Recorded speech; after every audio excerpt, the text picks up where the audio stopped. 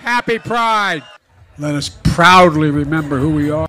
Joe Biden, really? Are we topless at the White House? He done lost his rabid mind and has been handed over to Satan. People, we need to talk about this real quick and look at the spiritual implication of what's really going on here. We have a president of the United States of America allowing foolishness to happen on the front lawn. He's pledged his allegiance to the mind and heart of Satan.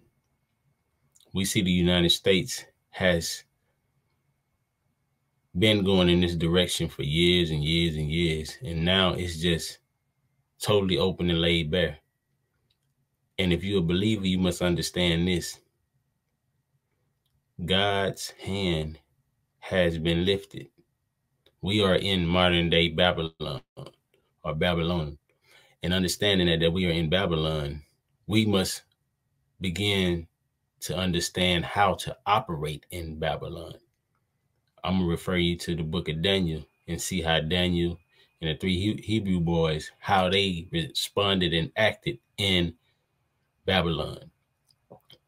We must begin to separate ourselves from the appetite and continuously separate ourselves from the appetite of Babylon. We can't take up on the Babylonian mindset. Can't do like Romans says, be not conformed to the pattern, the system, the layout, the mindset of this world, but be transformed by the renewing of your mind. And we have to understand that as we see these things happening, they are ramping up at a breakneck and a warp speed. And we will never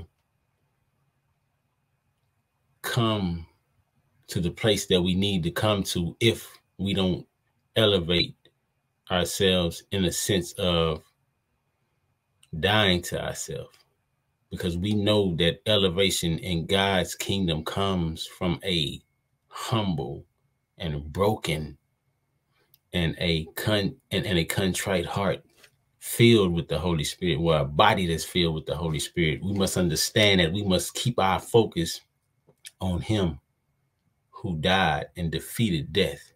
So now we no longer have to live in the death state that we watch on the news on a day-to-day basis. We don't have to live in that state, but we must allow the light of Christ to shine through us so that the dead men may see true life, not a form of godliness, but true life. Y'all know what this is. Still praying for him, because the Bible instructs us to. Y'all know what this is. The Wheelhouse. Peace out.